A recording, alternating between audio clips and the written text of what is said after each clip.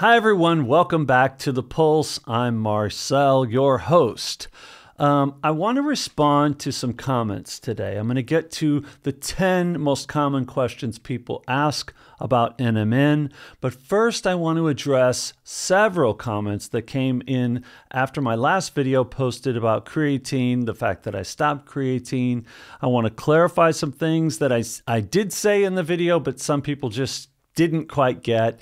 Some people got angry, and said, how can you draw this conclusion? It's not logical. Again, I didn't say that creatine caused my recent shoulder injury or rotator cuff tear or exacerbated it. I just said I was getting stiff. Now, many people in the comments confirmed that they also had a similar result. What's exciting to hear is that my sort of suspicion that going down in dosage worked out for many people in the comments. There were many people that had a similar reaction to creatine. They experienced some stiffness. If you didn't see that video yet, that's what happened to me. I took creatine for 2 months. I took 5 grams a day. I was very excited with this bulking up that was happening. The muscular strength was great. The mass was improving. This is something that I've been wanting to explore after I lost a lot of weight on NMN and flavonoids. So I wanted to find something that would add good weight back to my body, and creatine is definitely the ticket for that. However, I got so stiff that I swung maybe a little too hard at some balls and played a little bit, maybe too muscular. Maybe it was just the way I performed because of the way I felt, and this exacerbated this shoulder injury. Now, I stopped to give my body a pause and sort of get more flexible and loosen up.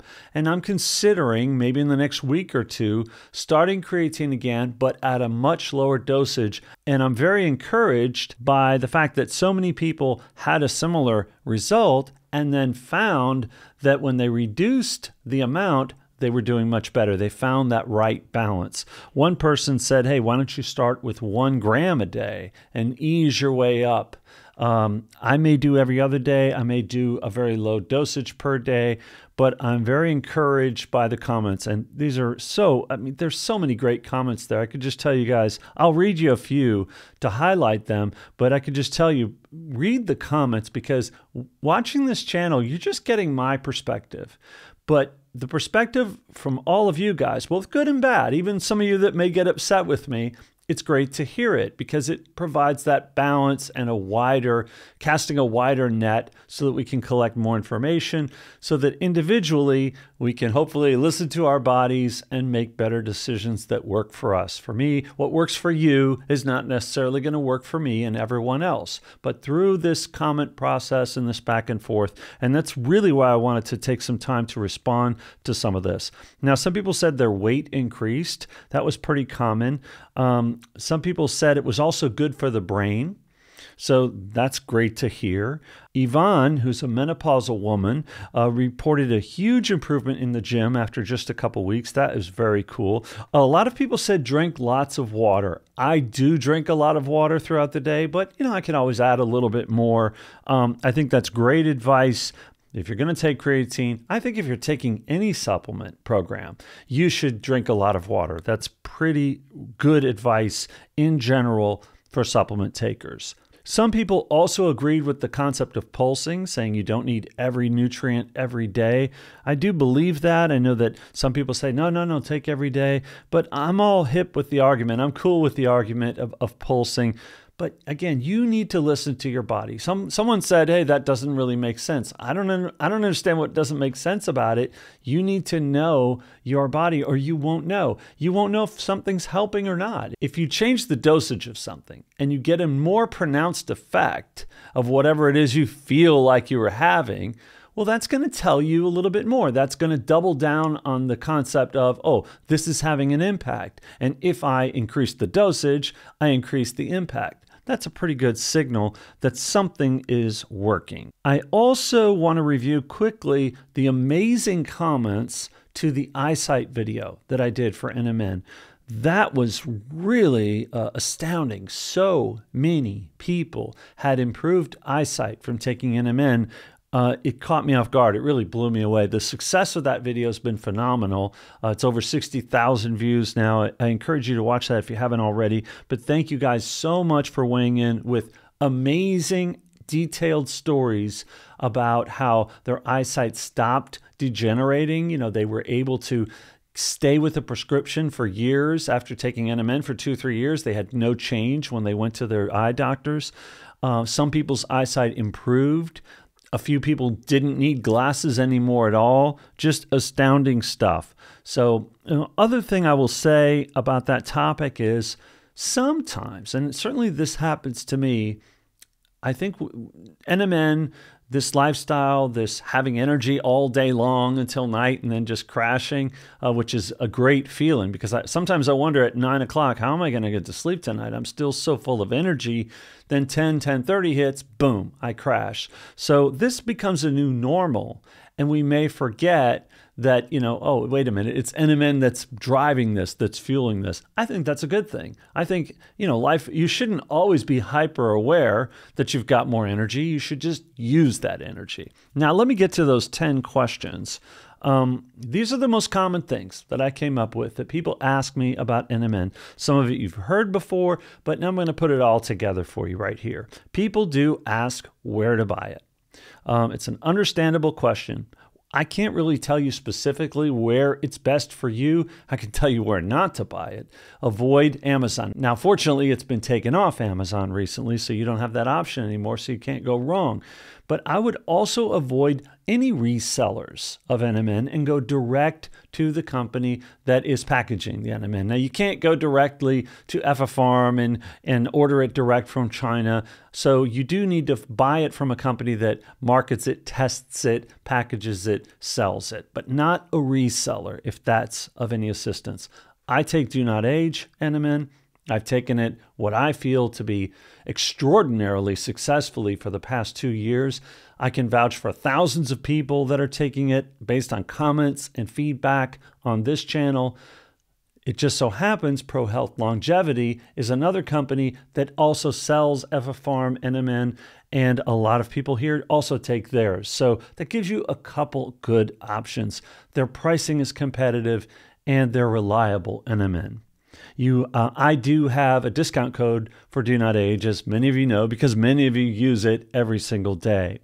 How much to take? I also really can't tell you specifically. I can just tell you what I did. I started at 500 milligrams, slowly went up, and I mean months, right?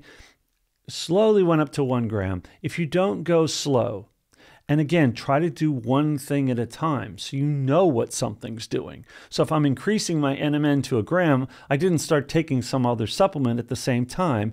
I allowed enough space so that I could experience what the change would be. Over time, I went all the way up to 2 grams, and I ended up settling back down to 1.5 grams. I like how I feel at that amount. But what I can tell you, if I was you, and if I was starting from 0, I would start very low, and then ease your way up until you find your own comfort level, because it's going to be different, most likely, than mine. A lot of people do ask, what do I take with it? I can only tell you that the research out there shows that TMG is very good for methylation if you're taking NMN. And TMG has a lot of its own health benefits in general. I've brought this up before, but it's just another reminder. This is a great opportune time to remind you that TMG goes well with NMN, and most people that I know that take NMN take TMG as well. In addition to that, you may want to try some sirtuin activator, whether or not you follow the resveratrol debate out there. I had great results taking resveratrol. I now alternate with quercetin, and I take a couple times a week fisetin. These are all similar senolytics. They're flavonoids. There is great supportive safety data out there for all of these supplements that I'm mentioning. And I could say that if I was starting from 0, I would again revisit taking flavonoids. I like taking them. CAKG has been helpful to me. And now, as many of you know, I'm a big fan of creatine, even though I've paused the creatine for now. It definitely works. It's definitely very effective. I take collagen. I take SIRT6 activator. So I do take a few other supplements. Apigenin's another one. I take quite a few things, but I added them very slowly over time, and I'm not feeling any adverse effects. So most of it's positive. Some of these things I feel right away when I take them. NMN is definitely one of those. Creatine was definitely one of those, and a few of these others like Fisetin. How do you know it works? Now, I think it's fair that a lot of people ask me, how do you know it's working? How do you know? That's a totally fair question. How do I know it's working? Well, because I've stopped taking it and felt my benefits diminish. I've slowly, as I said, increased the dosage and felt my benefits increase as well. I've also interacted with literally thousands of people over the past 2 years through this channel and heard their stories as well. And I've conversed with many different NMN sellers and heard their stories from their own customers as well. So I'm personally confident that it quote unquote works. However, some people don't get results. So if you're not getting results, there's either some underlying issue that's holding you back, or you're not measuring your results properly, right? Only what you feel doesn't mean that you're not getting results. Your eyesight can slowly improve over time.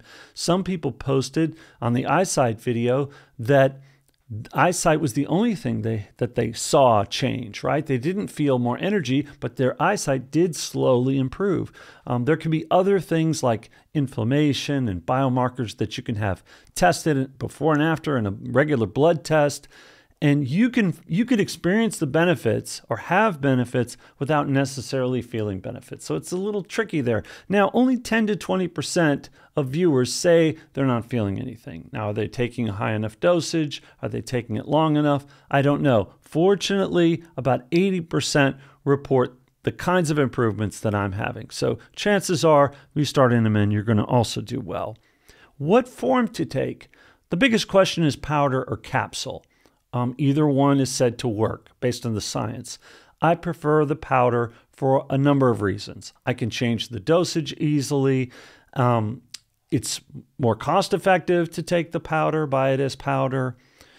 I like that it can get into the mucus glands, into the sinuses, and the sinus tract, the brain, much more easily through the bloodstream in the mouth. Entering the mucus glands in the mouth, I think it's beneficial. But, some people feel you just need to take capsule, or some people just don't like taking the powder under their tongue, sublingually as I take it.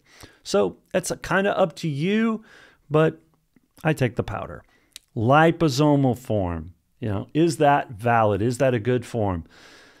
I've looked into this quite a bit, and I don't want to disparage any companies selling liposomal. I can just tell you that the companies I have talked to have said that don't sell liposomal. I say, why? And they say, because we think it's a ploy to put less NMN in the capsule and therefore increase your profit margin.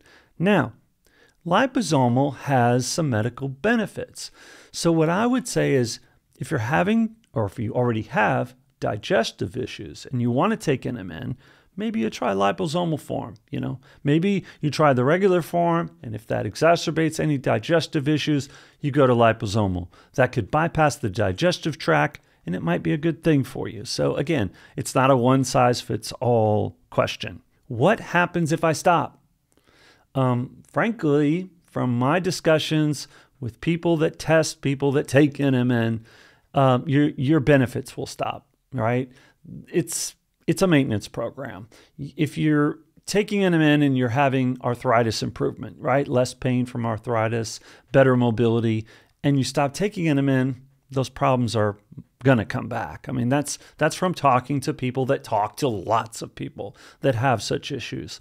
So unfortunately, it's a maintenance program. Fortunately, it's still available. FDA has made attempts to make it an exclusive drug, but they've not been successful yet. So hopefully it remains on the market, and you have that option to continue NMN as a maintenance program. What age should I start taking it? This comes up. I've covered it before, but it's a moving target. The longer I take NMN, the more comfortable I am taking it. And I would go back and tell my younger self at an earlier and earlier time, right now, I'd probably go back to when I was 35, 36 and say, why don't you start a small dosage or begin living an NMN lifestyle, which means exercise more, reduce the sugar, reduce alcohol, do the other kinds of things that recycle NAD in your body, which is what NMN will do. It raises NAD levels. So I would encourage myself to do those things and then maybe start adding a small dosage of NMN and increase that every few years. That's what I would do. When I first started, I was thinking, well, 50 would have been a good time to start taking it. I started taking it at 55, and I've had a lot of great results. I would go back to even the late 30s, knowing what I know now, seeing what I've seen, and also talking with people and conversing with people who do take it at a young age and have had a lot of improvements as well. Now, here's a big question that comes up. Cancer. Will it cause cancer?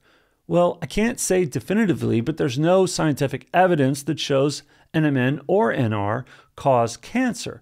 But it's always a concern. And if you have a risk, if you have a high risk, you should definitely have regular checkups and maybe start with a very small dosage if you're going to take it. But what I can say is I've conversed with these many people that I've told you. From time to time, there are people that had cancer or are taking medications for a previous cancer, and they were able to reduce their medication based on blood tests. This happened to a close relative of mine who had thyroid cancer a few years back. She's now taking less thyroid medication after just 2.5 months of NMN. So it can cut both ways. It can maybe reduce some of the pretty strong medications that people have to take. It's going to change individual to individual, but I would say I've heard a lot of arguments out there that support NMN can fight cancer and prevent cancer. I've heard a lot more evidence from various scientists that show that to be the case, like Charles Brenner or talking to Dr. Shi. There are heart doctors I've talked to. Cancer is always a concern. If you've had it, you definitely, anything you change in your diet or your supplement routine, consult with your doctor. I hope this has helped some of you, maybe as a refresher or maybe as a consolidated information delivery. These are the top 10 things people ask, and I think they're all great questions. Thanks for watching. See you all soon.